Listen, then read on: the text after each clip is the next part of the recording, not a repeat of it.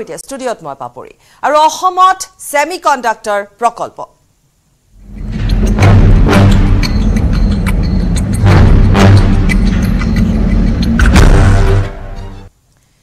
আজি জাগিৰোডত virtually semiconductor প্ৰকল্পৰ আধাৰশিলা স্থাপন কৰিব প্ৰধানমন্ত্ৰী নৰেন্দ্ৰ মোদীয়ে ২৭,০০০ কোটি টকা ব্যয় সাপেক্ষে নিৰ্মাণ হ'ব সেমিকন্ডাক্টৰ প্ৰকল্প আধাৰশিলা অনুষ্ঠানত সমবেত হ'ব ২০,০০০ৰো অধিক লোক পুৱা ৯ বজাত প্ৰকল্পস্থলীত উপস্থিত হ'ব মুখ্যমন্ত্ৰী ডক্টৰ হিমন্ত বিশ্ব শৰ্মা তাৰ পিছতে প্ৰধানমন্ত্ৰী মোদীয়ে ভাৰ্চুৱেলি আধাৰশিলা স্থাপন কৰিব দেশৰ অন্যতম সৰ্ববৃহৎ প্ৰকল্পস্থলীত ব্যাপক প্ৰস্তুতি চলাইছে মৰিগাঁও জিলা প্ৰশাসনে টাটা গ্ৰুপৰ এই বৃহৎ বিনিয়োগ অসমৰ ইতিহাসত হ'ব সৰ্ববৃহৎ ব্যক্তিগত খণ্ডৰ বিনিয়োগ প্ৰধানমন্ত্ৰী গৰাকীয়ে জাগিৰোডৰ সেমিকন্ডাক্টৰ প্ৰকল্পৰ সমান্তৰালকৈ গুজৰাটৰ ধৰেলা আৰু চানন্দতো আন দুটা প্ৰকল্পৰ আধাৰশিলা স্থাপন কৰিব পুনৰবাৰ এইখিনিতে উল্লেখ কৰিব বিচাৰিছো যে যেহেতু আমি কৈছোৱে আজি জাগিৰোডৰ সেমিকন্ডাক্টৰ প্ৰকল্পৰ আধাৰশিলা স্থাপন কৰা হ'ব এটা প্ৰধানমন্ত্ৰী গৰাকীয়ে ভাৰ্চুৱেলি যেহেতু এই প্ৰকল্পৰ উন্মোচন কৰিব ২৭,০০০ কোটি টকা ব্যয় সাপেক্ষে এই প্ৰকল্প হ'ব টাটা গ্ৰুপে নিৰ্মাণ কৰিব সেমিকন্ডাক্টৰ প্ৰকল্প বিশাল জনসভাত অংশগ্ৰহণ কৰিব মুখ্যমন্ত্ৰীয়ে ভাৰ্চুৱেলি যেহেতু উন্মোচন কৰা হ'ব ব্যাপক আয়োজন তাত চলিছে আৰু এই সেমিকন্ডাক্টৰ প্ৰকল্পক লৈ যথেষ্টখিনি আশা সঞ্চাৰ ঘটিছে বিশেষকৈ পৰৱৰ্তী সময়ছোৱালে ইয়াত যথেষ্টখিনি নিবনুৱাৰ পৰা আৰম্ভ কৰি যথেষ্ট সমস্যাৰ সমাধান হোৱাৰ ৰাস্তা বা পথ খোল খাইছে আৰু আমি পুনৰবাৰ এইখিনিতে উল্লেখ কৰিব বিচাৰিছো যে এই প্ৰকল্পটোৰ আধাৰশিলা আজি ভাৰ্চুৱেলি স্থাপন কৰিব প্ৰকল্পটোৰ আধাৰশিলা স্থাপন কৰিব প্ৰধানমন্ত্ৰী গৰাকীয়ে আৰু দুটা অন্য প্ৰকল্পৰ আধাৰশিলা স্থাপন কৰিব অন্য ঠাইত কিন্তু জাগিৰোডৰ এই বিশেষ সেমিকন্ডাক্টৰ প্ৰকল্পৰ আজি আধাৰশিলা স্থাপন কৰিব আৰু এই সেমিকন্ডাক্টৰ প্ৰকল্পটো নিৰ্মাণ কৰিব টাটা গ্ৰুপে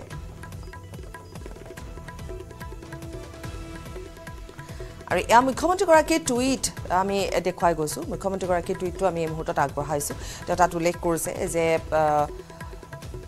প্ৰধানমন্ত্ৰী গৰাকীয়ে ভাৰ্চুৱেলি যেহেতু সেমিকন্ডাক্টৰ প্ৰকল্পটোৰ উন্মোচন কৰিব আৰু তেওঁ কৈছে যে অধীৰ অপেক্ষাৰে বাট চাই আছে এটা গেম চেঞ্জিং প্ৰজেক্ট এটো এটা গেম চেঞ্জিং প্ৰজেক্ট আৰু ইয়াৰ এই প্ৰজেক্টটোৱে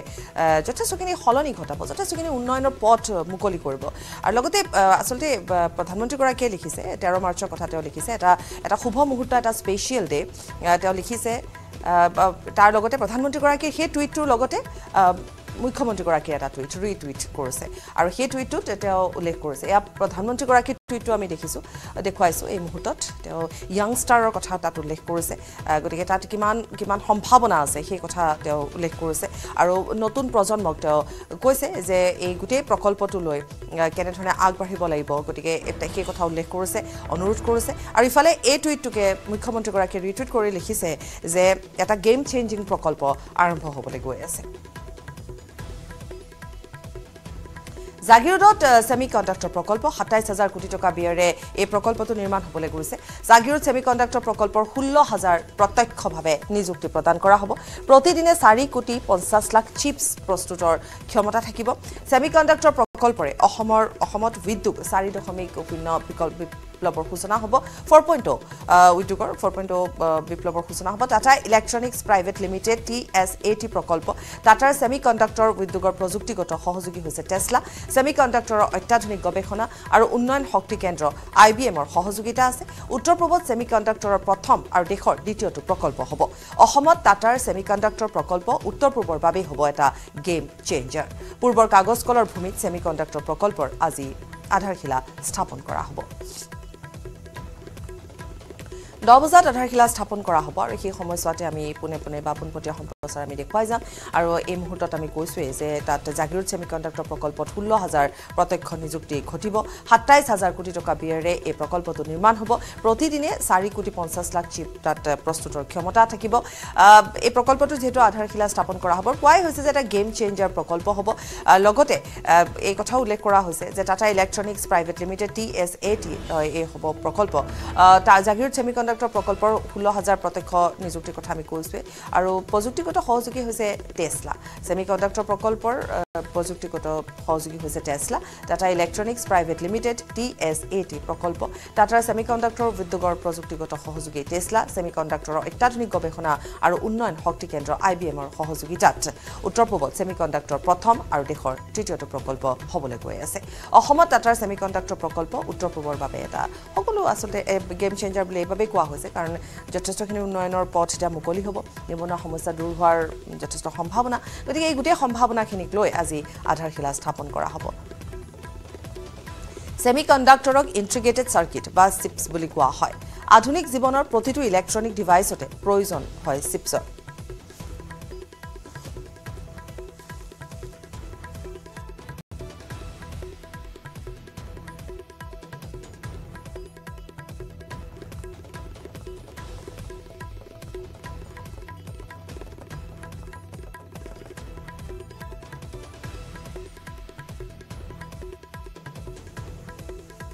আমি এই মুহূৰ্তত সংযুক্ত হৈছো আমাৰ সাংবাদিক বলেন ভট্টাচাৰ্য আমাৰ সৈতে আছে গতিকে বলেনে আমাক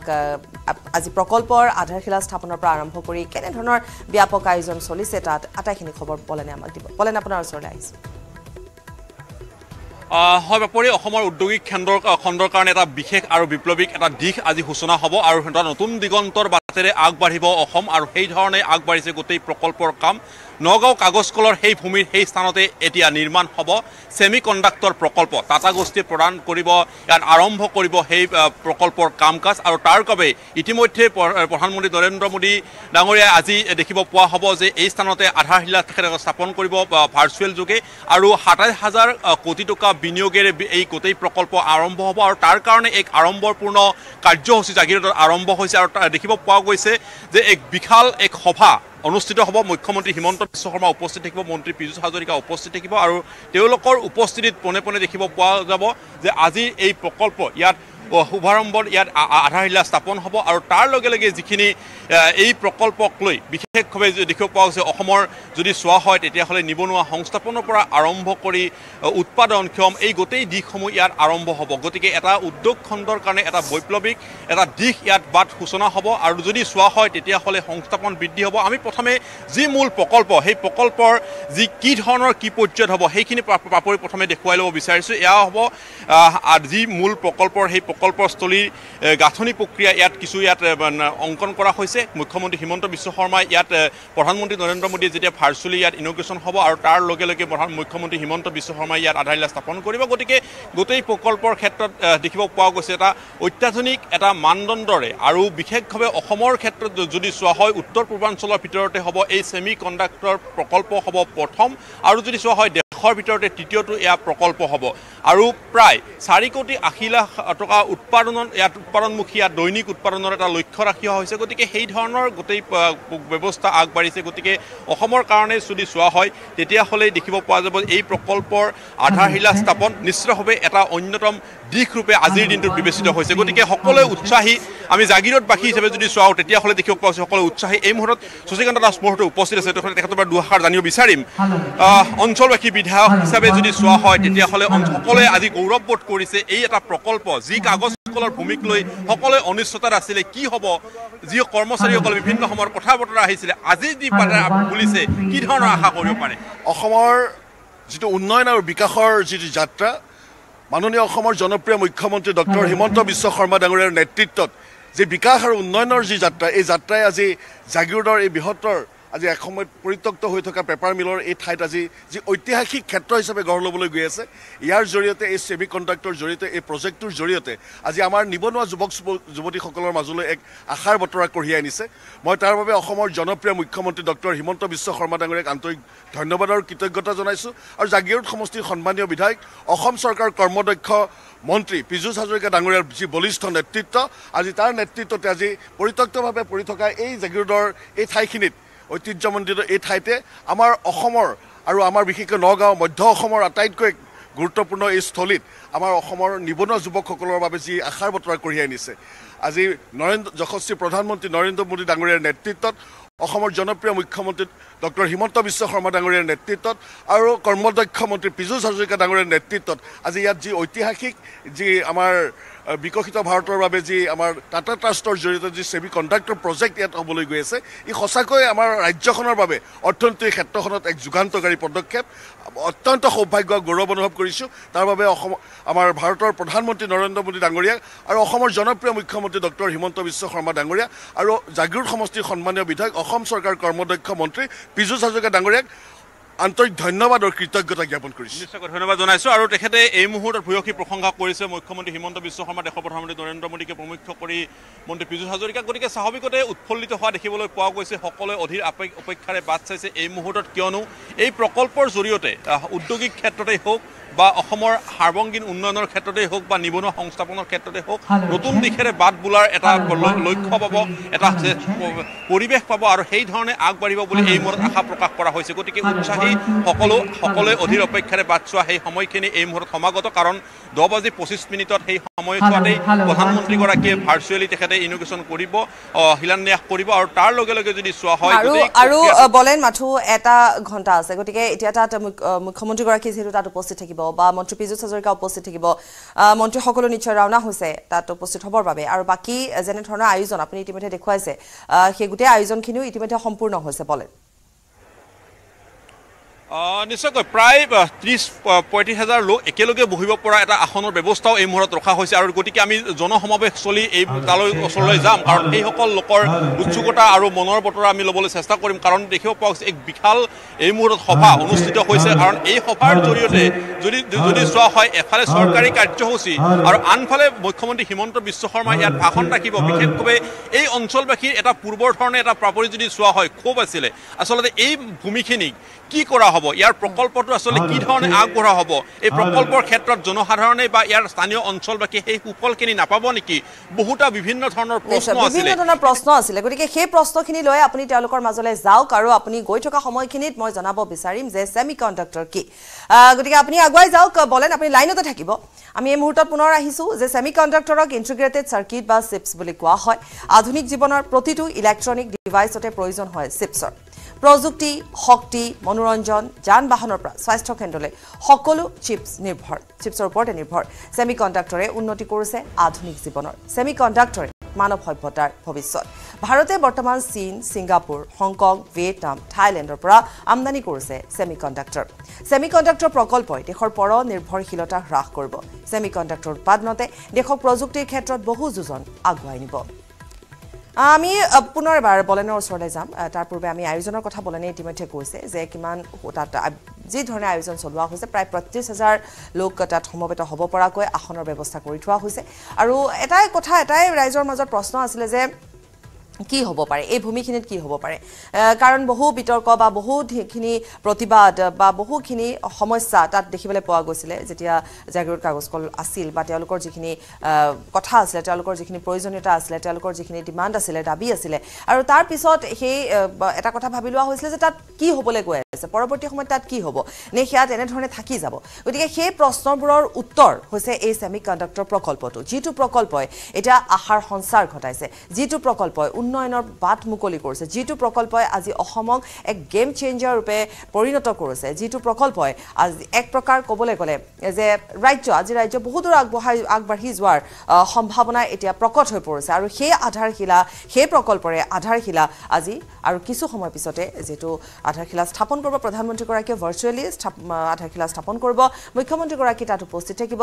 এক জনসমাৱেশ তাত হৈছে আমি কৈছোৱে আৰু তাৰ উপৰিও বহুখিনি তেনেকুৱা ধৰণৰ ৰাইজৰ মাজলৈ গৈ ৰাইজৰ কিছুমান প্ৰশ্ন বা ৰাইজৰ কিছু মনৰ কথা আছে জনাব বলেন আছে আমাৰ সৈতে যদিহে বলেন আগুৱাই গৈছে বলেন আপুনি এই মুহূৰ্তত তাত আছে ৰাইজৰ মাজত আছে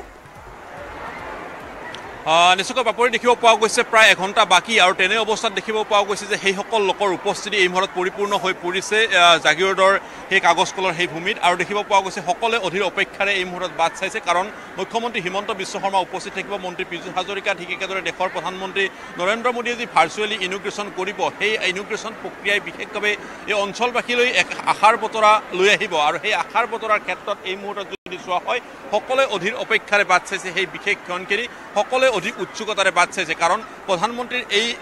যি কাৰ্যসূচী বা প্ৰধানমন্ত্ৰীৰ যি ভাৰ্চুৱেলি ইনগ্ৰেশ্যন সেই ইনগ্ৰেশ্যন প্ৰক্ৰিয়াই বিশেষভাৱে অঞ্চলবাসীক ৰাইজক বিশেষভাৱে লাভান্বিত কৰিব আৰু সেই ধৰণে আগবাঢ়িছে মই দুআষাৰ কথা পাতিবলৈ চেষ্টা কৰিছোঁ এই মুহূৰ্তত এই ছেমি কণ্ডাক্টৰ যি প্ৰযুক্তি বা ব্যৱস্থা সেই ব্যৱস্থাই আচলতে অঞ্চলবাসীক কি ধৰণে আগবঢ়াব বা কি ধৰণে সহায় কৰিব বা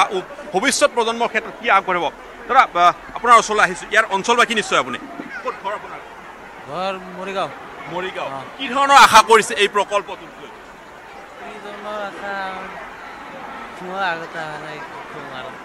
আপুনি তেনেকুৱা ধৰণৰ নাজানে কিন্তু মই 2-3 গৰাকী কিছু বিশেষ লোক আছে তেখেতসকলৰ পৰাও এই মুহূৰ্তত সেইখিনি ভাষ্য সংগ্ৰহ কৰিবলৈ চেষ্টা কৰিছোঁ কাৰণ সকলোৱে যিহেতুকে যদি চোৱা হয় তেতিয়াহ'লে দেখিব পোৱা হৈছে যে আজিৰ এটা বিশেষ দিন এই মুহূৰ্তত বিবেচিত হৈছে আৰু প্ৰধানমন্ত্ৰীগৰাকী কেইটামান মুহূৰ্তৰ পিছতে ভাৰ্চুৱেলি এই গোটেই আধাৰশিলা স্থাপন কৰিব কি ধৰণৰ আশা কৰিব পাৰে জাগিৰোডবাসী হিচাপে আমি বহুত আশা কৰিছোঁ বহুত আনন্দিত হৈছোঁ কিয়নো এই উদ্যোগটোত টাটা গ্ৰুপে প্ৰায় 27,000 কোটি টকা ইনভেষ্ট কৰিবৰ কাৰণে আগবাঢ়িছে কাৰণ ভাৰতত এনেধৰণৰ দুটা উদ্যোগ স্থাপন হ'বৰ কাৰণে গৈ আছে এটা উদ্যোগ গুজৰাটত হ'ব আনটো নৰ্থ ইষ্টৰ ভিতৰত অসমৰ ভিতৰত আৰু আমাৰ এই জাগিৰোডতে স্থাপিত হ'বৰ কাৰণে গৈ আছে ইয়াত যিটো 27,000 কোটি টকা টাটা গ্ৰুপে ইনভেষ্ট কৰিব আৰু এই ইনভেষ্ট হোৱাৰ পিছত যিটো উদ্যোগ স্থাপন হ'ব ডাইৰেক্টলি আমাৰ অসমৰ বা ভাৰতবৰ্ষৰ বিভিন্ন স্থানৰ পৰা আহি প্ৰায় 16,000 ল'ৰা ছোৱালীয়ে চাকৰি পোৱাৰ সুবিধা হ'ব ইনডাইৰেক্টলি বিভিন্ন ব্যৱসায় বাণিজ্যৰ ক্ষেত্ৰত প্ৰায় 50,000 মানুহ উপকৃত হ'ব আৰু তাৰ কাৰণে আমি জাগিৰোডবাসী ৰাইজ মৰিগাঁওবাসী ৰাইজ অসমবাসী ৰাইজ আমি অতি গৌৰৱান্বিত আৰু আনন্দিত সেইকাৰণে ভাৰতৰ মাননীয় মুখ্যমন্ত্ৰী আমাৰ নৰেন্দ্ৰ মোদী ডাঙৰীয়া অসমৰ মুখ্যমন্ত্ৰী ডক্টৰ হিমন্ত বিশ্ব শৰ্মা আৰু জাগিৰোডৰ বিধায়ক দক্ষ মন্ত্ৰী মাননীয় পীযুষ হাজৰিকাদেৱক আমি জাগিৰোডবাসী ৰাইজে মৰিগাঁওবাসী ৰাইজে তেওঁলোকক ধন্যবাদ জনাইছোঁ আৰু কৃতজ্ঞতা জনাইছোঁ প্ৰধানমন্ত্ৰী নৰেন্দ্ৰ মোদীৰ এই সপোন উত্তৰ পূৰ্বাঞ্চলক এই উপহাৰ আৰু তাৰ লগে লগে চোৱা হয় যদি কাগজ কলক লৈ জনতাৰ বিভিন্ন ধৰণৰ প্ৰশ্ন আছিলে এই মাটিখিনি আমি এৰি দিয়াৰ পিছত কি হ'ব অনিশ্চয়তাৰ এটা দিশ আছিলে কিন্তু এয়া আজি দেখিব নাথাকিব কাৰণ সেই প্ৰশ্নৰ যি আছিলে জনতাৰ বিভিন্নটা প্ৰশ্ন সেই প্ৰশ্নৰ এতিয়াৰ পৰা নাথাকিব নিশ্চয় তাৰমানে পেপাৰ মিলটো জাগিৰোড কাগজ কল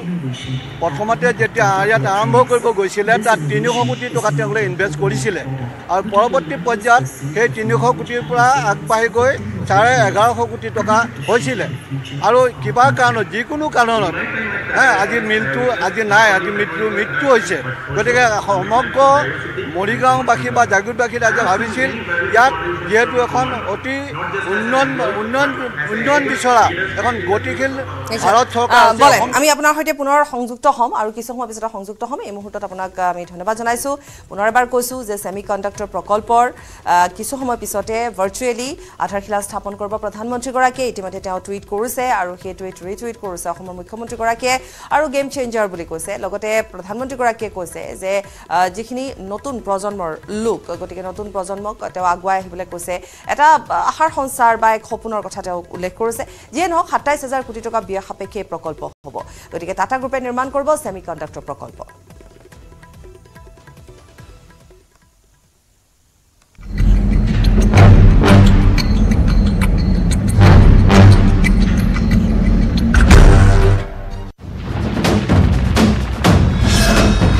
ভাৰতৰ গৌৰৱ গোটেই বিশ্বতেই ইয়াৰ সন্মান ষ্ট্ৰং মানে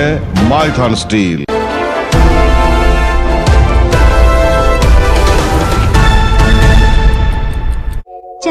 সদৰি কৰিবলৈ 30 জুনলৈকে সময় বিচাৰিলে অৰ্থাৎ এনে এক সময় বিচাৰিলে যাতে তেতিয়ালৈকে যে নিৰ্বাচনী প্ৰক্ৰিয়া লোকসভা নিৰ্বাচনী প্ৰক্ৰিয়া সমাপ্ত হৈ যায় কাৰণ জুন মাহৰ মাজভাগৰ ভিতৰত নতুন চৰকাৰখন গঠন কৰিবই লাগিব নতুন চৰকাৰখন গঠন হোৱাৰ পিছতহে তেওঁলোকে এই তথ্যসমূহ সদৰি কৰিব পাৰিব বুলি ক'লে উচ্চতম ন্যায়ালয়ে আজি কোনো কথা নুশুনিলে বৰঞ্চ উচ্চতম ন্যায়ালয়ে ষ্টেট বেংক অফ ইণ্ডিয়াক নিৰ্দেশ দিলে কালিৰ ভিতৰত মাৰ্চৰ 12 তাৰিখৰ সন্ধিয়াৰ ভিতৰত যিমান তথ্য আছে নিৰ্বাচনী বন্দুক লৈ সকলো তথ্য যাতে তেওঁলোকে নিৰ্বাচন আয়োগক দাখিল কৰে আৰু নিৰ্বাচন আয়োগক নিৰ্দেশ দিয়া হ'ল অহা মাৰ্চৰ 15 তাৰিখে 5 বজাৰ ভিতৰত এই তথ্যসমূহ যাতে ইলেকশ্যন কমিশ্যন অফ ইণ্ডিয়াৰ যি ৱেবছাইটত আপলোড কৰা হওক গতিকে যথেষ্ট হস্তম হোৱা পৰিলক্ষিত হ'ল দেশৰ সৰ্বোচ্চ ন্যায়ালয় ইলেক্টৰেল বণ্ডৰ ক্ষেত্ৰত ইলেক্টৰেল বণ্ড হৈছে এনে এক ব্যৱস্থা যি ব্যৱস্থাৰ যোগেদি নিজৰ নামটো গোপনে ৰাখি বিভিন্ন ৰাজনৈতিক দলক অনুদান আগবঢ়াব পৰা যায় এই গোটেই প্ৰক্ৰিয়াটোত আৰম্ভ হৈছিল 2018 চনত তদানীন্তন ভাৰতৰ বিত্ত মন্ত্ৰী অৰুণ জেটলীয়ে এখন আইন প্ৰণয়ন কৰি এই ব্যৱস্থা আৰম্ভ কৰিছিল 2019 চনৰ এপ্ৰিলৰ পৰা বন বিক্ৰী কৰাৰ প্ৰক্ৰিয়া আৰম্ভ হৈছিল আৰু ষ্টেট বেংকৰ সমগ্ৰ দেশৰে 29টা শাখাক এই বনসমূহ বিক্ৰী কৰাৰ অনুমতি প্ৰদান কৰা হৈছিল এই প্ৰক্ৰিয়াৰ যোগেদি যিকোনো ব্যক্তিয়ে সেই বিশেষ শাখাকিটালৈ গৈ ষ্টেট বেংক অফ ইণ্ডিয়াৰ এই বনসমূহ ক্ৰয় কৰিব পাৰে সেই বনসমূহ ক্ৰয় কৰি ৰাজনৈতিক দলসমূহক জমা দিব পাৰে আৰু ৰাজনৈতিক দলসমূহে সেই বনসমূহৰ যোগেদি সেই ধন ৰিডিম কৰিব পাৰে উদাহৰণস্বৰূপে বিভিন্ন ডেনোমিনেশ্যনৰ বন্ড উপলব্ধ 10 টকা 100 টকা 1000 টকা 10000 টকা 1 লাখ টকা বা 1 কোটি টকাৰ বন্ড উপলব্ধ যদি 10000 টকাৰ বন্ড এখন ক্ৰয় কৰে কোনো বিশেষ ব্যক্তিয়ে আৰু সেই বন্ডখন যদি এটা ৰাজনৈতিক দলক দি দিয়ে সেই ৰাজনৈতিক দলটোৱে বেংকৰ পৰা 10000 টকা ৰিডিম কৰি ল'ব পাৰে এই ব্যৱস্থা আছিল এই ব্যৱস্থাৰ যোগেদি চৰকাৰে সেই সময়ত দাবী কৰিছিল নিৰ্বাচনৰ সময়ত ৰাজনৈতিক দলসমূহক আগবঢ়োৱা অনুদানৰ গোটেই প্ৰক্ৰিয়াটো স্বচ্ছ আৰু নিকা হৈ পৰিব কিন্তু উচ্চতম ন্যায়ালয়ে ক'লে এই সমগ্ৰ ব্যৱস্থাটো গণতন্ত্ৰৰ পৰিপন্থী সংবিধানৰ পৰিপন্থী এই সমগ্ৰ ব্যৱস্থাটো ৰাইট টু ইনফৰমেশ্যন এক্টৰ পৰিপন্থী আৰু সমান্তৰালকৈ সংবিধানৰ অনুচ্ছেদ 19 ক 1ৰো পৰিপন্থী যাৰ ফলশ্ৰুতিত নিষিদ্ধ কৰা হ'ল এই ব্যৱস্থাক আৰু সমান্তৰালকৈ ষ্টেট বেংকৰ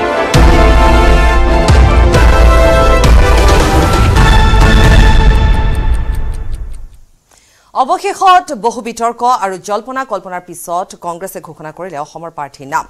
12টা সমষ্টিত কংগ্ৰেছে প্ৰকাশ কৰিলে প্ৰাৰ্থীৰ নাম অৱশ্যে লখিমপুৰ আৰু ডিব্ৰুগড়ত এতিয়াও ঘোষণা কৰা নাই প্ৰাৰ্থী গৌৰৱ গগৈ যোৰহাট সমষ্টিৰ কংগ্ৰেছৰ প্ৰাৰ্থী প্ৰদান কৰা হৈছে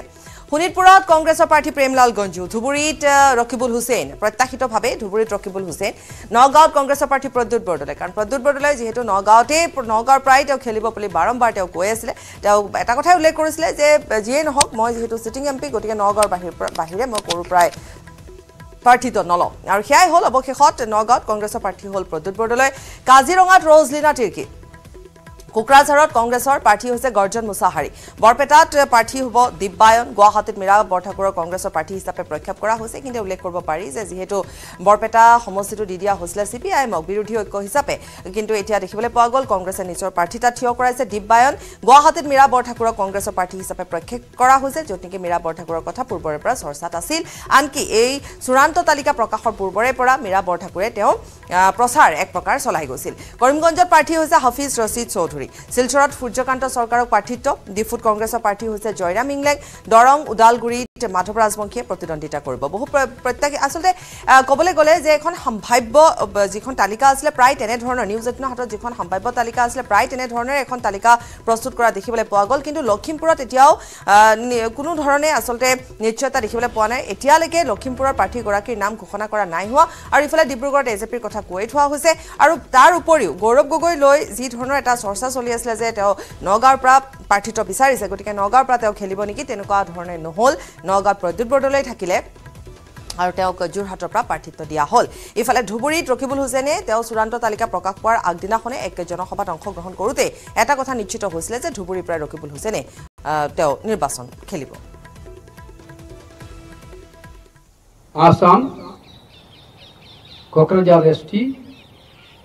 गर्जन मशारी आसाम दुबरी रकीबुल हुसैन आसाम बरपेटा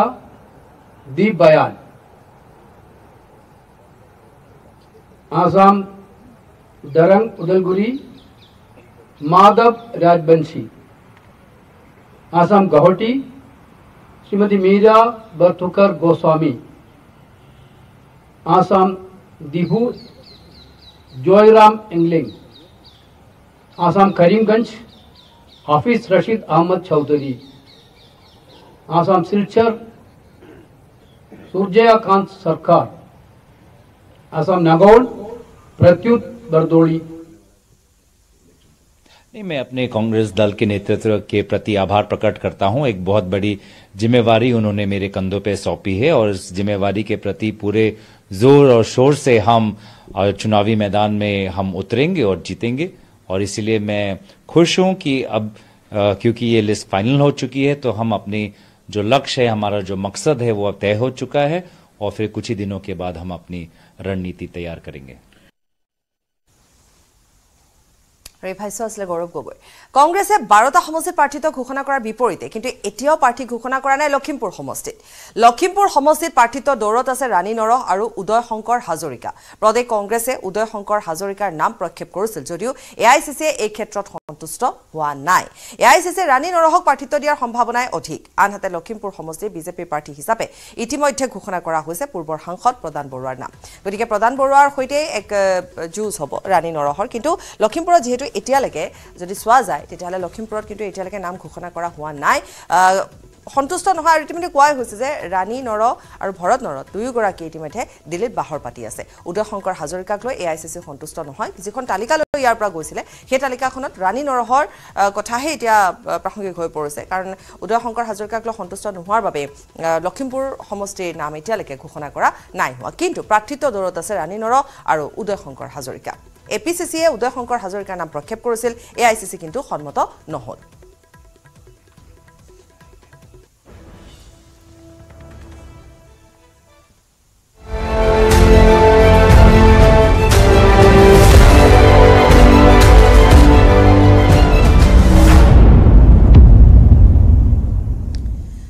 সঞ্জীৱ লাহন, আপোনাৰ ওচৰলৈ আহিছোঁ আৰু বিশেষকৈ লখিমপুৰ আমি যদি কওঁ এতিয়া বাকী গোটেইখিনি নাম দিয়া হ'ল। চৰ্চাত লখিমপুৰ বৰ বিশেষ এটা এনেকুৱা ধৰণৰ চৰ্চাত নাছিলে। নগাঁও যিমান চৰ্চাত আছিলে, ধুবুৰী যিমান চৰ্চাত আছিলে, যোৰহাট যিমান চৰ্চাত আছিলে, কিন্তু এতিয়া চৰ্চিত বিষয়টো হৈ পৰিছে লখিমপুৰ। কাৰণ উদয় শংকৰ হাজৰিকাক পচন্দ নাই কৰা, গতিকে এতিয়া ৰাণী নৰহৰ প্ৰসংগ আহিছে। গতিকে আমি কিছু কথা আপোনাৰ পৰা জানিম এই সন্দৰ্ভত। হয় পাপৰি, চাওক যে উদয় শংকৰ হাজৰিকা হ'ল সিদিনা কংগ্ৰেছত যোগদান কৰিছে আৰু দীৰ্ঘদিনে বিজেপিত থাকি বহুবাৰ তেওঁ অৱতীৰ্ণ হৈছে নিৰ্বাচনত, বিভিন্ন নিৰ্বাচনত, আৰু প্ৰত্যেকবাৰে বিফলতাৰ মুখ দেখিছে।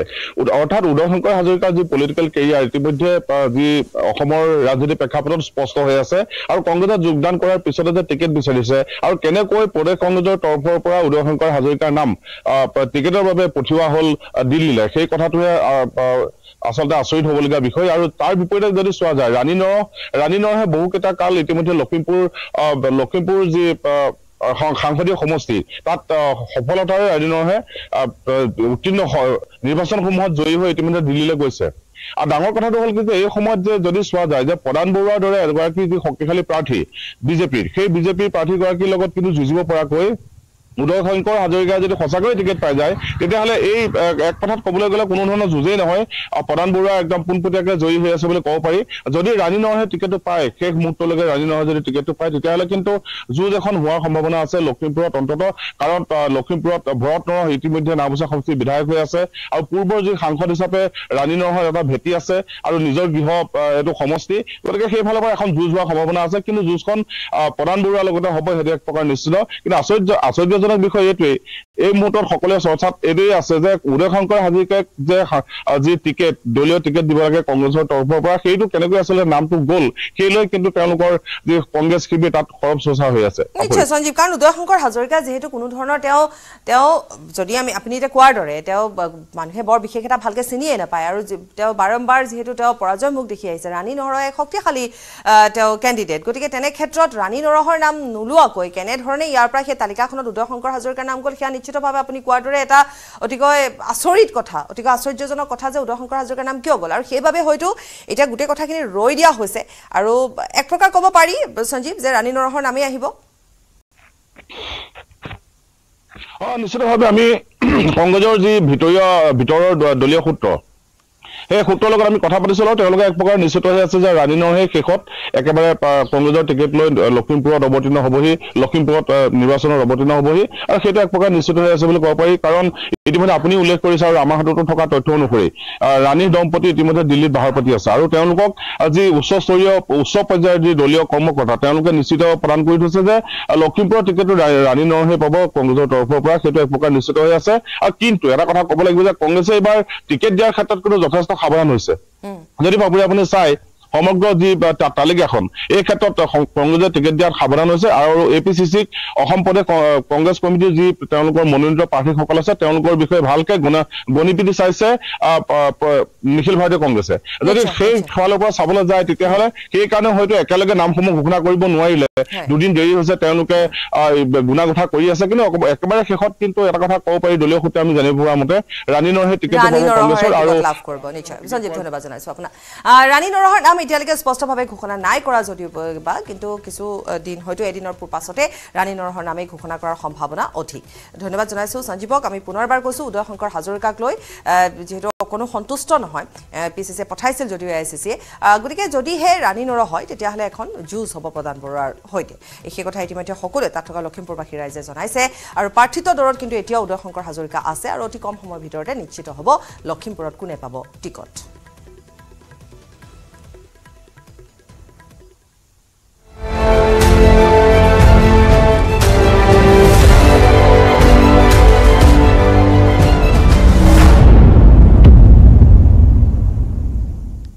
আৰু ইফালে লখিমপুৰৰ লগতে ডিব্ৰুগড় সমষ্টিটো এতিয়ালৈকে ঘোষণা কৰা নাই প্ৰাৰ্থী তালিকা ডিব্ৰুগড় সমষ্টিয়ে AJPক এৰি দিয়াৰ সম্ভাৱনা আছে চৰ্চা মতে ডিব্ৰুগড়ত লুৰিণজ্যোতি গগৈক প্ৰাৰ্থিত্ব দিয়াৰে অধিক সম্ভাৱনা আছে যেহেতু এই বিষয়ে ইতিমধ্যে আলোচনা হৈছে বা কোৱাই হৈছে ইয়াৰ বিপৰীতে ডিব্ৰুগড়ত বিজেপিৰ শক্তিশালী প্ৰাৰ্থী হিচাপে প্ৰক্ষেপ কৰা হৈছে কেন্দ্ৰীয় মন্ত্ৰী সৰ্বানন্দ সোণোৱালক গতিকে ডিব্ৰুগড়ক লৈ যেহেতু আমি কৈছোৱে যে ডিব্ৰুগড়ক লৈ প্ৰথম চৰ্চাটোৱে আছিলে যে লুৰিণজ্যোতি গগৈয়ে তাত প্ৰাৰ্থিত্ব লাভ কৰিব টিকট লাভ কৰিব ঠিক তাৰ পৰৱৰ্তী সময়ত দেখিবলৈ পোৱা গ'ল বিৰোধী ঐক্যৰ মাজতো কিছু তাত কথা আহি পৰিলে আপে প্ৰাৰ্থিত্ব দিয়াৰ কথা আহি পৰিলে তাৰ পৰৱৰ্তী সময় যেতিয়া কেন্দ্ৰীয় মন্ত্ৰীগৰাকীক অৰ্থাৎ সৰ্বানন্দ সোণোৱালক টিকট দিয়া হ'ল বা প্ৰাৰ্থিত্ব দিয়া হ'ল বিজেপিৰ তৰফৰ পৰা তেতিয়া বিভিন্ন ধৰণৰ চৰ্চালৈ আহিলে যে লুৰিণজ্যোতি গগৈ কেনেবাকৈ পিছ মুহুকিব নেকি কিন্তু লুৰিণজ্যোতি গগৈ এটা কথাই ক'লে যে মই হাৰি যোৱা বিধৰ নহয় গতিকে মই যুঁজ দিম আৰু তেনে ক্ষেত্ৰত লুৰিণজ্যোতি দিল্লীলৈ মাতি পঠোৱা হ'ল আৰু এতিয়ালৈকে যেহেতু ঘোষণা কৰা নাই যদিও বা কিন্তু সম্ভাৱনা অধিক লুৰিণজ্যোতি গগৈ জেচিম আছে আমাৰ সৈতে জেচিম ডিব্ৰুগড়ৰ ৰাজনৈতিক প্ৰেক্ষাপটৰ কথা আপোনাৰ পৰা জানিম এতিয়ালৈকে চৰ্চা চলি আছে বিভিন্ন ধৰণৰ তথাপিতো কালি যিখন কংগ্ৰেছৰ তালিকা দিয়া হ'ল গতিকে AJPৰ এগৰাকী এটাই যেহেতু দিয়া হ'ব গতিকে AJPৰ এগৰাকী প্ৰাৰ্থী আছে লুৰিণজ্যোতি গগৈ গতিকে তেওঁক ডিব্ৰুগড়ত দিয়া হ'ব বুলি ইতিমধ্যে প্ৰায় নিশ্চিত বুলি ক'ব পাৰি ইফালে আপৰ আছে মনোজ ধানোৱাৰ নিশ্চয় পাপৰি এই গোটেই যদি আপুনি প্ৰেক্ষাপটটো চাই শেহতীয়াকৈ ইয়াত বিৰোধী ঐক্য মঞ্চৰ বৃহৎ সভাখনেই ডিব্ৰুগড়ৰ পৰা আৰম্ভ হৈছিলে সৰ্বানন্দ সোণোৱালৰ বিষয়টো আছিল মনোজ ধানোৱাৰ অলপ শংকিত হৈ আছিলে গোটেই বিষয়বোৰ যদি মিলাই চাই তেতিয়াহ'লে দেখা যায় যে ডিব্ৰুগড়ত অৱশেষত বিৰোধী ঐক্য মঞ্চৰ পচন্দৰ প্ৰাৰ্থীজন তেওঁলোকে কোৱা মতে পচন্দৰ প্ৰাৰ্থীজন যি আলোচনা চলি আছিলে যে লুৰিণজ্যোতি গগৈয়ে তেওঁলোকৰ পচন্দৰ প্ৰাৰ্থী আচলতে সেই লুৰিণজ্যোতি গগৈকে আচলতে প্ৰক্ষেপ কৰাৰ হোৱাৰ সম্ভাৱনা প্ৰায় 90% এতিয়া প্ৰায় নিশ্চিত হৈছে বা মুকলি হৈ পৰিছে কিন্তু ক'ব লাগিব যে ডিব্ৰুগড়ৰ যদি প্ৰেক্ষাপটটো চোৱা যায় লুৰিণৰ ক্ষেত্ৰত বা লুৰিণৰ প্ৰতিদ্বন্দ্বিতাৰ ক্ষেত্ৰত ডিব্ৰুগড়ত আটাইতকৈ যদি শক্তিশালী বিজেপিৰ কেণ্ডিডেটজন হেভি ৱেট যিজন নেতা অসমৰ ভিতৰত আটাইতকৈ কিন্তু সৰ্বানন্দ সোণোৱাল সেয়া অনুমানেই কৰিব পাৰি কাৰণ তেওঁৰ লগত যি সংখ্যক বিপুল লোকৰ আচলতে সমাগম হৈছে যি তেওঁলোক ওলাই আহিছে মানুহ আৰু তেনে ক্ষেত্ৰত লুৰিণজ্যোতিৰ কাৰণে যদি লুৰিণজ্যোতি ইয়াত ডিব্ৰুগড়ৰ পৰা প্ৰক্ষেপ কৰা হয় লুৰিণজ্যোতিৰ প্ৰেক্ষাপটটো চোৱা যায় লুৰিণজ্যোতি যথেষ্ট কাম কৰিব লগা আছে বুলিও বহুজনে এতিয়া ক'ব কৈছে কিন্তু সেই একে সময়তে বিৰোধী ঐক্য মঞ্চৰ লুৰিণজ্যোতি যদি প্ৰাৰ্থিত্ব দিয়া হয় তেনেহ'লে মনোজ ধানোৱাৰৰ বিষয়টো লক্ষণীয় হ'ব কাৰণ আপৰ প্ৰাৰ্থিত্বক লৈও যথেষ্ট এই গোটেই বিৰোধী ঐক্য মঞ্চৰ মাজত সংঘাত আছিল আপুনি নিজেই কৈছে বা সকলোৱে জানে বিষয়টো তেনে ক্ষেত্ৰত মনোজ ধানোৱাৰ লুৰিণজ্যোতি গগৈ যদি ভোট বিভাজন হৈ যায় দুয়োজনৰ মাজত তেনেহ'লে আল্টিমেটলি বিজেপিৰ যিগৰাকী প্ৰাৰ্থী সৰ্বানন্দ সোণোৱালে আৰু এক খোজ সহায় হোৱাৰ সম্ভাৱনা আছে মই জেচিম আপোনাক ধন্যবাদ জনাইছো জেচিমে ইতিমধ্যে আমাক ডিব্ৰুগড়ৰ ৰাজনৈতিক প্ৰেক্ষাপটৰ কথা জনালে আৰু তাত যি ধৰণে দেখিবলৈ পোৱা গৈছে যে মনোজ ধানোৱাৰৰ কথাও যদি আমি আপৰ কথাও কওঁ বিৰোধী ঐক্য মঞ্চৰ ইফালে লুৰিণজ্যোতি গগৈ তেওঁ বহুতে ইতিমধ্যে কোৱা অনুসৰি যে তেওঁ কাম কৰিবলৈ এতিয়া বহুখিনি বাকী আছে গতিকে সেইখিনি তেওঁ প্ৰথমতে ভেটি মজবুত কৰিব লাগিব তাৰপিছত তেওঁ আচলতে নিৰ্বাচন খেলিব লাগে সেয়া বিভিন্নজনৰ মত আৰু আনহাতে থাকিল শক্তিশালী প্ৰাৰ্থী হিচাপে সৰ্বানন্দ সোণোৱাল গতিকে তেনে ক্ষেত্ৰত এক প্ৰকাৰ ক্লিন চুইপ হোৱাৰ সম্ভাৱনা আছে